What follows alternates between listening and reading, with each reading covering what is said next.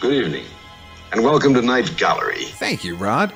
And I want to welcome everyone to Midnight Viewing, where once a month we talk all about your follow-up to The Twilight Zone, Rod Serling's Night Gallery. They say it's Rod Serling's Night Gallery, and it isn't really Rod Serling's Night Gallery, it's somebody else's. Oh, we know. We talk about it a lot. Your curators at Midnight Viewing are the projection booth's Mike White. What can happen to human beings when trust is wiped out by suspicion? And CultureCast's Chris Stashew. Small boy encased in a crystal ball. And I'm Father Malone. The kind of thing that usually infests nightmares. Join us monthly at Midnight Viewing, the Night Gallery podcast at weirdingwaymedia.com. Doesn't remotely belong to me. I have no proprietary interest in that at all.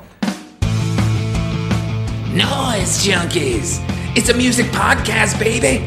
Covering every musical genre. What do we got that the others don't? I'll tell you!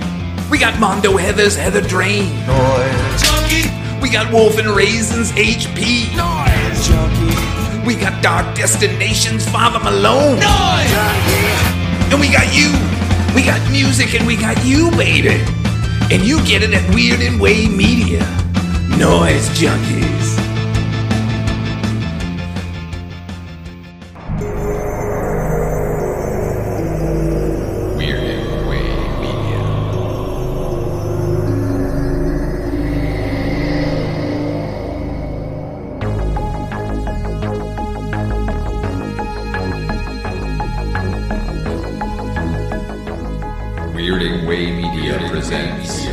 Astounding Tales of the Public Domain with Father Malone.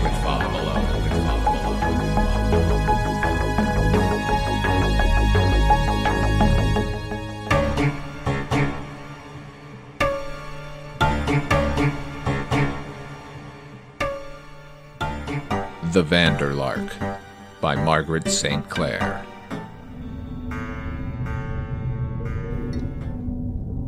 Are there any more of them? Alice asked McPheen when he came back from Two-Hold. Yes. Alice's mouth opened in a soundless O. Her hand went to her breast.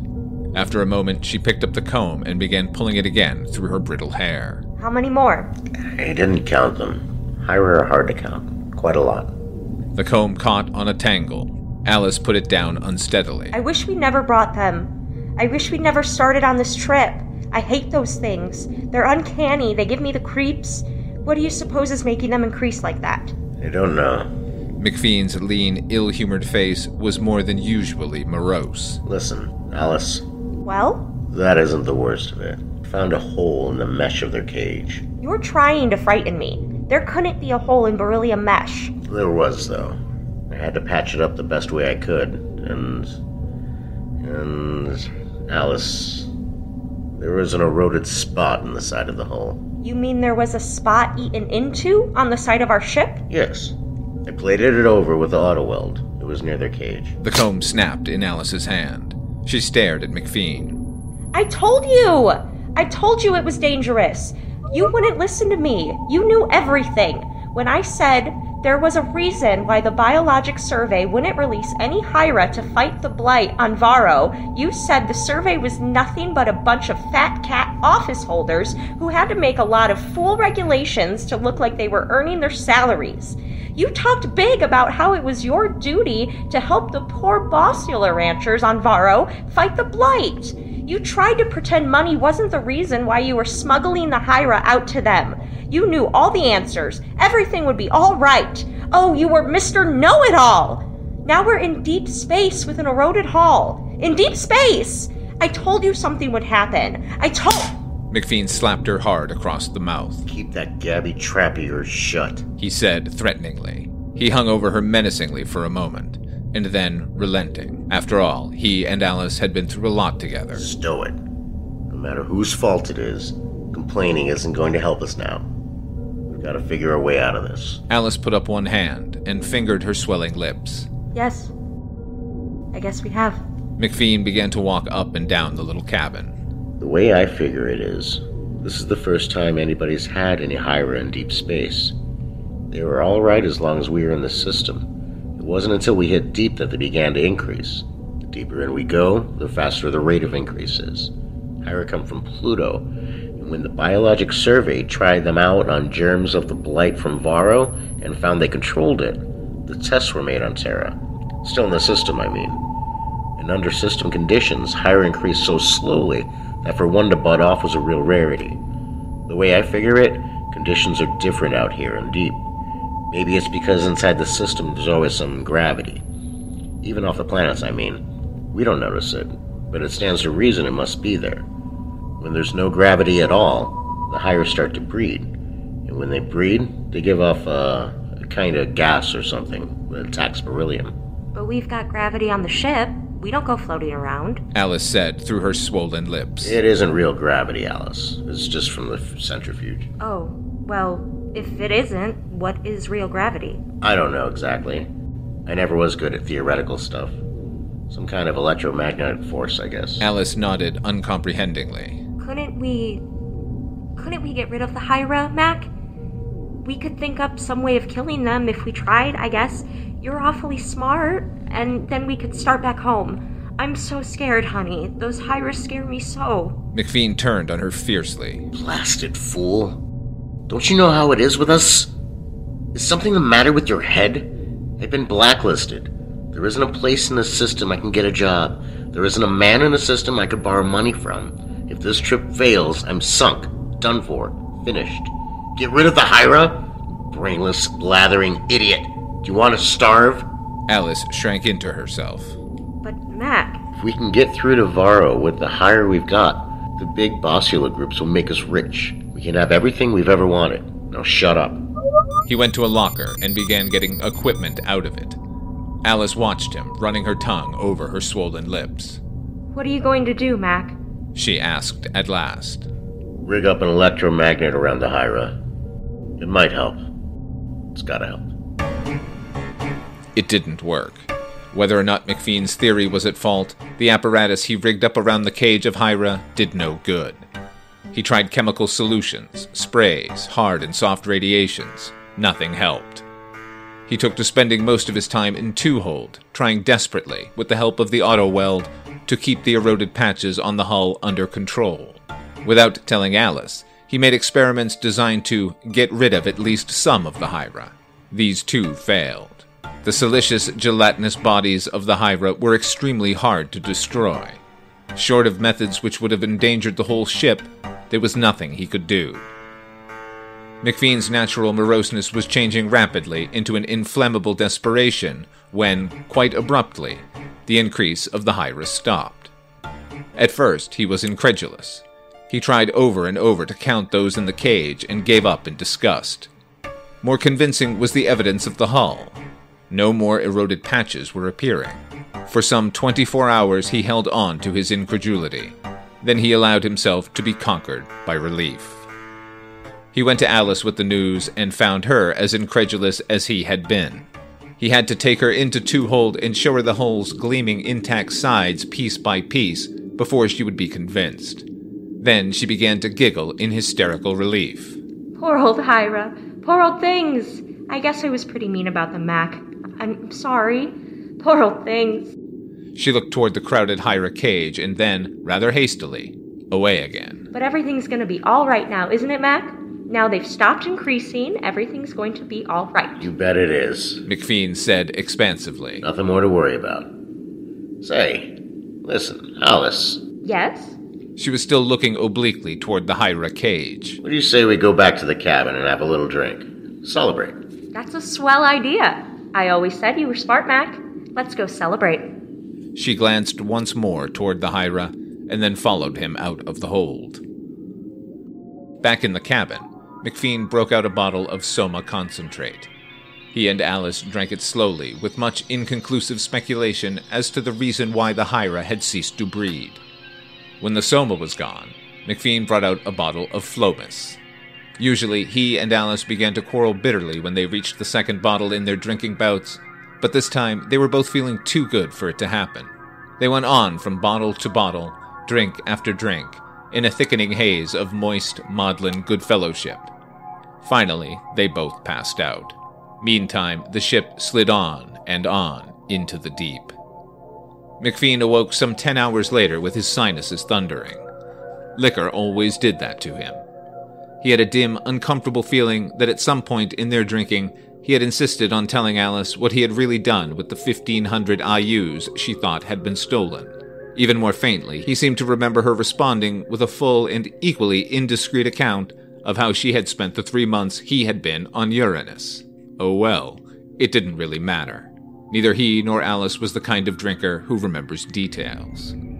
He sat on the edge of his bunk for a moment, gathering strength, and then groped his way over to the aid chest. He got out 2 Sobrier pills and swallowed them. As his head began to clear, he looked around for Alice. She was lying on her back in her bunk, snoring heavily, with a long strand of her bleached blonde hair lying across her face. She'd be out for a while yet, he guessed. Meanwhile, he'd better go see how the cage of Hydra was. It was always possible that they'd begun to breed again.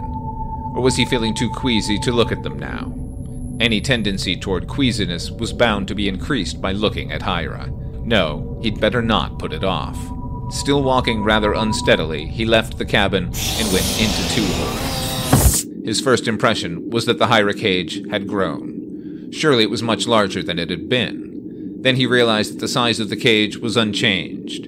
It seemed larger because it was emptier. There were fewer Hydra in it than there had been before. There were no visible holes in the mesh. It was impossible. McPheen, cold sober now, knelt down beside the cage and inspected the mesh centimeter by centimeter. Everywhere it was whole and unbroken. He didn't think a flea could have gotten through it. He turned on the floodlights and gave the hold an equally thorough scrutiny. No Hydra. Not a Hydra anywhere. Leaving aside the question of how they had got through the mesh, where had they gone to? Number 2 hold, like the others, was hermetically sealed, and he knew no Hydra had gone past him when he had broken the seal on entering. The whole thing was impossible. He must be imagining it. After all, he hadn't counted them. McPheen leaned against a bulkhead and pressed his fingers to his head. The pain in his frontal sinus was jumping again. Maybe he was still a little bit buzzed. He didn't think he was, but it was possible. That would account for a lot. He looked at the cage once more. Wait, now he had it.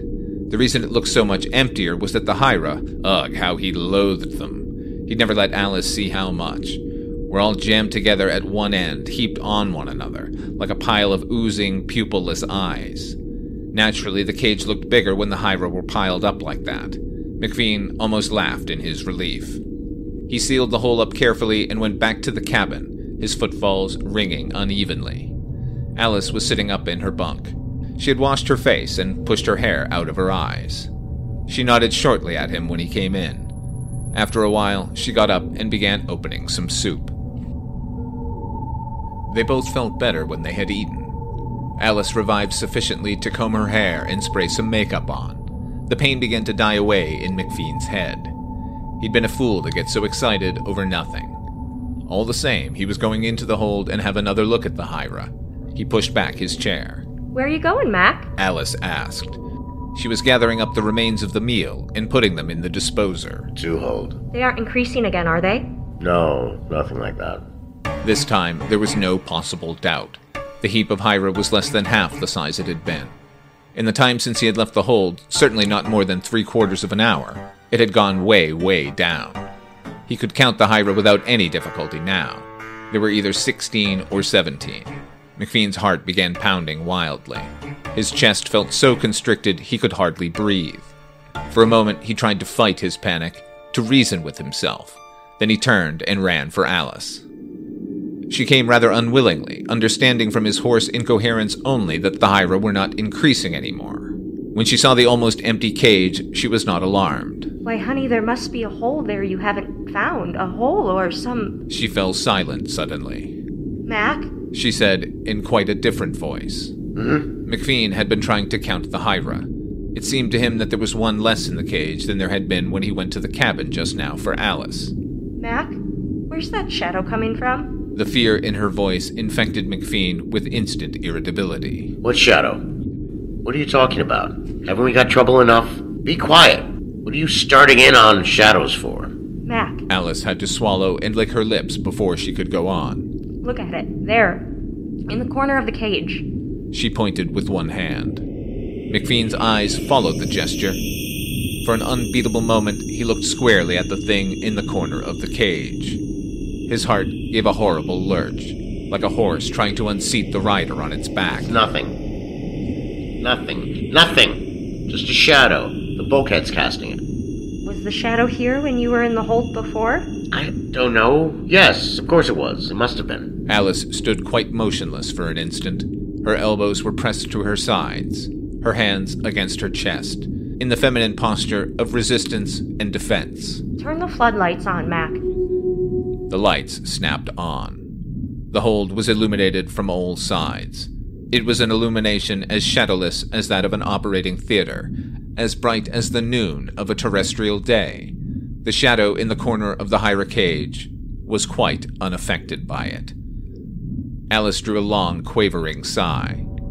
She put both her hands on McPheen's forearm. He could feel her trembling. Mac, honey, you know such a lot. You're so smart. Won't you tell me where the shadow's coming from? Won't you please tell me what's making it? McPheen looked at her. His eyes were wild. I don't know. I tell you, I don't know. Stop asking me questions. Stop badgering me. He pulled against her for a moment, then he tore loose and ran. Mac, honey. Alice said when they were back in the cabin once more with the hold sealed behind them. I think I know what that thing in the cage is. She spoke with surprising calmness. Though she was trembling a good deal, she had, all things considered, come out of the hold in better condition than McPheen had. There's nothing in the cage. McPheen answered, shuddering. He uncapped a Flomis bottle and drank from it. Drops of the liquor were running down his chin. There's nothing in the cage. Oh yes, Mac. I think it's a VANDERLARK. He put the bottle down. The drink had helped him. A VANDERLARK? What's that supposed to be? I guess there's only one of it. Alice corrected herself. She rubbed her lips for a moment with a handkerchief. I wish my mouth wouldn't shake. It makes it hard to talk. The VANDERLARK's a thing that lives in deep space. It's made out of black. One of my boyfriends, who was a pilot in deep, told me about it once when he'd been drinking. He was awfully scared of it. I guess it's everywhere, really. Bill said it was everywhere, always, in all spaces, and all times. I don't understand that very well. Do you, Mac? Go on. McPheen said. He turned the Flomis bottle around, studying it with haggard concentration. Anyway, deep is where the VANDERLARK is more. Most of the time it doesn't bother anybody, but if you call it, it comes. Call it? What do you mean? We never called that thing. We didn't mean to call it, but maybe, or maybe it was the Hira called it. I mean, when we hit deep space, they began to increase. Maybe when they increased, they made a quiver in space that attracted it. They're not alive in the way other things are. They're different. Or maybe a part of them has always been where the VANDERLARK is? McPheen rubbed his hands over his face. He got another bottle of Flomis from the locker, uncapped it, and then put it aside without tasting it. What are we gonna do, Alice? He asked humbly. Alice stood up, smoothing the folds of her wrinkled dress. In this moment, she had an odd dignity. I'm awfully scared, Mac, she said as if in explanation. The best thing I can think of is to put the Hira cage in the life raft, and then jet the raft off away from the ship. Maybe the VANDERLARK will follow it. When the Hira are gone, maybe the shadow will leave us alone. There were only 3 Hira left in the cage. The shadow had filled all except the cage's extreme end. McPheen looked at it and then averted his gaze. His face was so white that the brownness of his skin looked like grease paint laid on a mask. Alice was standing behind him. He laid hold of the cage and tried to lift it up. There was an instant's resistance. Then the shadow welled up enormously in a horrible puffing out of black. McPheen was left holding the top edge of the cage. All the rest was gone. He stood looking stupidly at the metal for a moment and then dropped it on the deck. He began to back away. He was screaming on a single high note. He hadn't stopped screaming when, without any perceptible motion, the blackness, the limitless blackness, closed over him. Alice turned and ran. The life raft was aft of Two Hold. She couldn't have got through to the raft even if she had thought of it. She ran from the hold to the cabin, from the cabin into the control room. The VANDERLARK found her there, pressed flat against the metal of the prow, mumbling, No, no, no, over and over, and trying to push her way out through the ship with her hands. Quietly and easily, it extended itself and made her a part of it. Then there was silence. After a while, the VANDERLARK flowed over the whole ship, and then there was nothing there at all but VANDERLARK.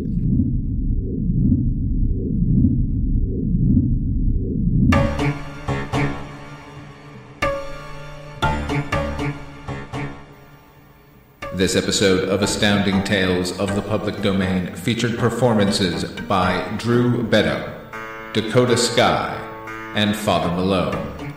Produced by Father Malone. Music by HP.